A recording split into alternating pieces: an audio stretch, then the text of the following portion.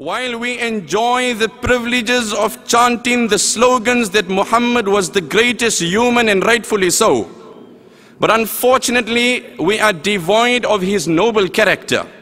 I often say, and let me use this platform to once again repeat what I say: when a disbeliever frowns at my appearance, and frowns at my sister veiling herself, and frowns at my beard, I don't have a problem with him. He never claimed to say Muhammad was the greatest human. But when the so-called Muslim, who enjoys the privilege of chanting the slogans that Muhammad was the greatest human, yet finds fault in the dressing of my sister and myself, I have a major problem with such a man.